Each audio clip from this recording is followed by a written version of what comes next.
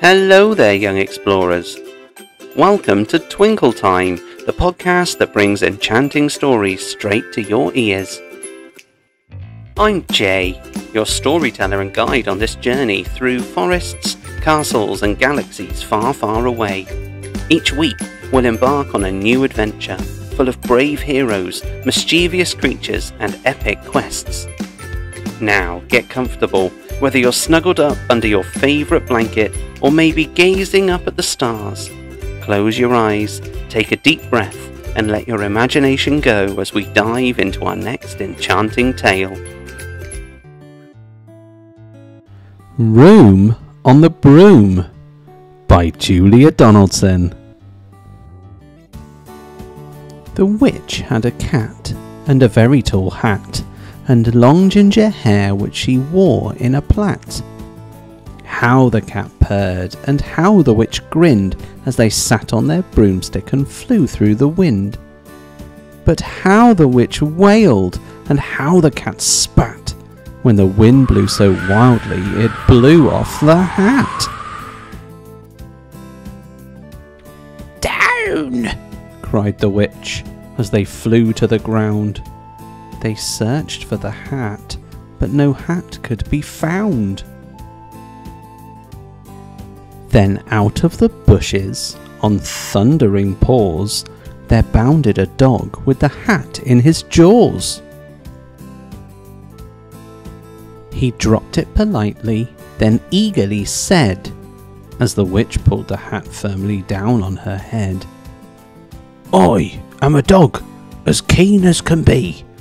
Is there room on the broom for a dog like me?" "Yes!" cried the witch, and the dog clambered on.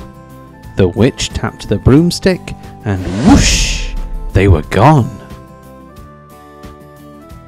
Over the fields and the forest they flew. The dog wagged his tail, and the stormy wind blew. The witch laughed aloud and held on to her hat, but away blew the bow from her long ginger plait. "Down!" cried the witch, and they flew to the ground. They searched for the bow, but no bow could be found. Then out from a tree with an ear-splitting shriek, there flapped a green bird with the bow in her beak. She dropped it politely and bent her head low, then said, as the witch tied her plait in a bow, "I am a bird, as green as can be. Is there room on the broom for a bird like me?" "Yes!" cried the witch, so the bird fluttered on. The witch tapped the broomstick and whoosh! They were gone. Over the reeds and the rivers they flew. The bird shrieked with glee and the stormy wind blew. They shot through the sky to the back of beyond. The witch clutched her bow but let go of her wand. "Down!" cried the witch, and they flew to the ground. They searched for the wand, but no wand could be found. Then all of a sudden, from out of a pond, leapt a dripping wet frog with a dripping wet wand. He dropped it politely, then said with a croak, as the witch dried the wand on the fold of her cloak, "I am a frog, as clean as can be. Is there room on the broom for a frog like me?" "Yes!" said the witch, so the frog bounded on. The witch tapped the broomstick and whoosh! They were gone. Over the moors and the mountains they flew. The frog jumped for joy and the broom snapped in two. Down fell the cat and the dog and the frog. Down they went tumbling into a bog. The witch's half broomstick flew into a cloud, and the witch heard a roar that was scary and loud. "I am a dragon, as mean as can be. and I'm planning to have witch and chips for my tea." "No!" cried the witch, flying higher and higher. The dragon flew after her, breathing out fire. "Help!" cried the witch, flying down to the ground. She looked all around, but no help could be found. The dragon drew nearer and, licking his lips, said, "Maybe this once I'll have witch without chips." But just as he planned to begin on his feast, from out of a ditch rose a horrible beast. It was tall, dark and sticky, and feathered and furred. It had 4 frightful heads, it had wings like a bird, and its terrible voice when it started to speak was a yowl and a growl and a croak and a shriek.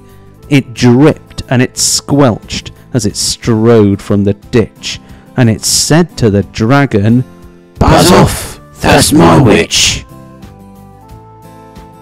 The dragon drew back and he started to shake. "I'm sorry," he spluttered. "I made a mistake. It's nice to have met you, but now I must fly." And he spread out his wings and was off through the sky. Then down flew the bird and down jumped the frog. Down climbed the cat and "Whew," said the dog. And "Thank you, oh thank you," the grateful witch cried. "Without you I'd be in that dragon's inside." Then she filled up her cauldron and said with a grin, "Find something, everyone, throw something in." So the frog found a lily, the cat found a cone, the bird found a twig, and the dog found a bone. They threw them all in, and the witch stirred them well, and while she was stirring, she muttered a spell. "Iggity, ziggity, zaggity, zoom!"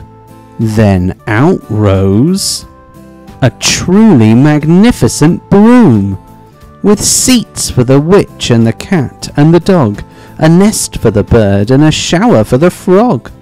"Yes!" cried the witch, and they all clambered on. The witch tapped the broomstick and whoosh, they were gone. Thank you for joining us today, and I hope you enjoyed our story.